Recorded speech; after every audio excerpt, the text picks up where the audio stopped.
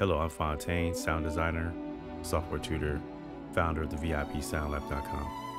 The MPC 2.2 update is a firmware and software update. The MPC 2.2 desktop software can now be controlled by any external MIDI control surface such as keyboards and pad controllers, enabling hands-on control of MPC's predefined parameters. To download the MPC 2.2 desktop software update, log into your Akai Pro user account or through the MPC 2.1 when prompted. As we mentioned earlier, the MPC desktop software can now be controlled by external MIDI control surfaces such as keyboards and pad controllers.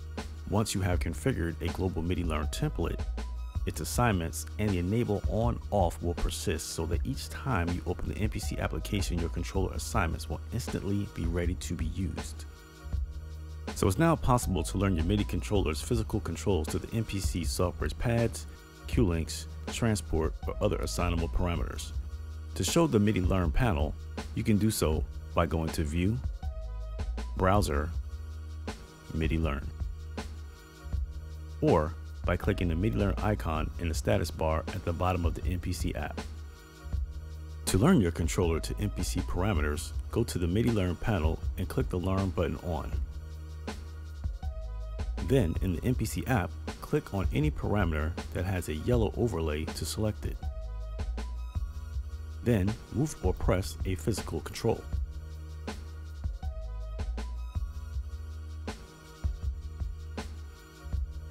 You can now toggle a MIDI map on or off using the Enable button.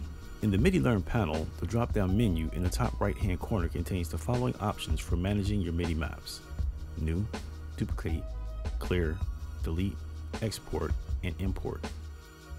MPC ships with a range of factory MIDI maps for popular MIDI controllers. When Learn is on, hold Shift and move a physical control to select the slot in the list it has been mapped to. Let's take a look at the MPC's MIDI Learn within project features.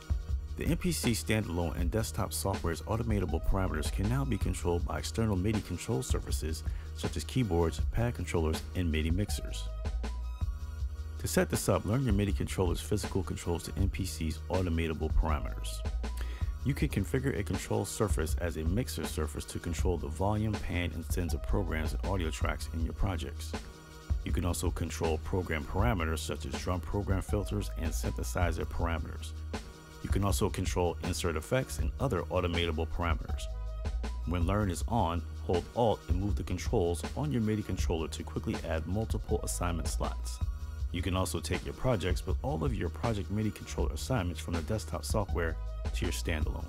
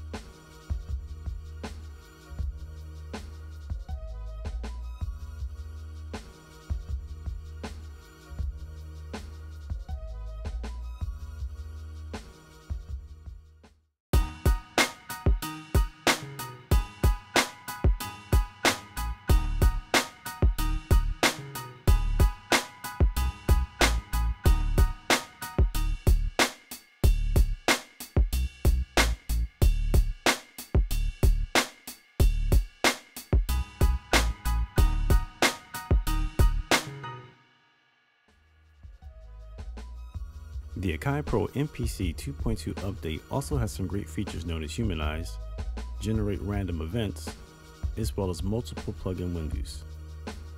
You can now randomize the timing or velocity of MIDI events. From the GUI, go to Edit, Humanize.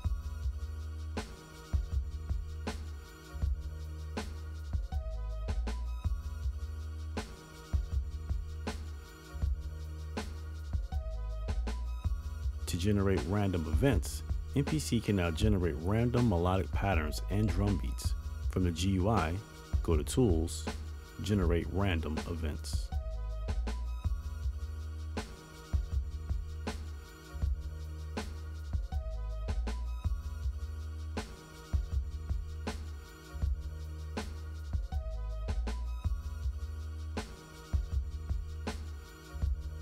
There is now a preference option to toggle displaying multiple plugin windows on or off. Go to Preferences, General, Allow multiple plugin windows. You can also export your MIDI mappings to your desktop to be used in your standalone for later use. Let's take a look at Standalone Mode. In Standalone, go to MIDI Control Mode. Tap the plus icon to create an empty MIDI assignment slot. Tap the Learn button to begin listening to incoming controller messages. The currently selected slot is now listening for an incoming MIDI message. Move the physical control on your MIDI controller to assign it, and this will populate the type, channel, and data fields with the incoming MIDI message. To assign the slot to an MPC automation parameter such as volume, in the left-hand inspector, go to the source field and assign it to Program,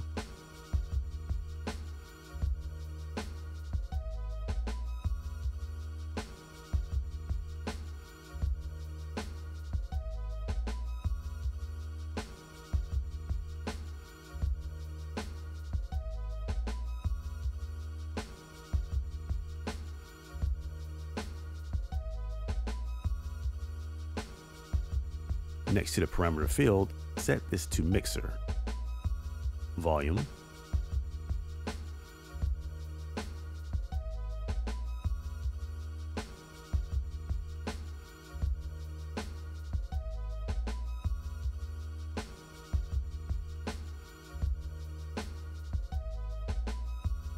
turn Learn off and move the physical control you assigned. It should now move the volume. These assignments will be saved and recalled with your MPC project. When MPC cannot accurately determine the type of incoming message, you can edit the type using the type field.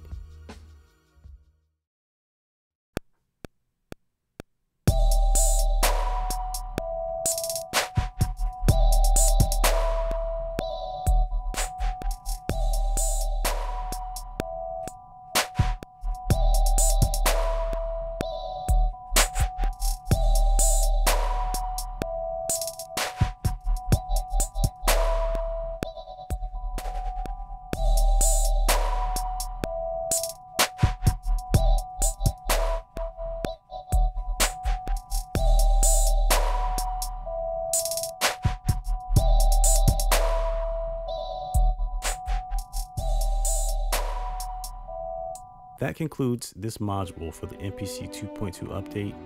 My name is Fontaine. Thanks for watching. Have a wonderful day.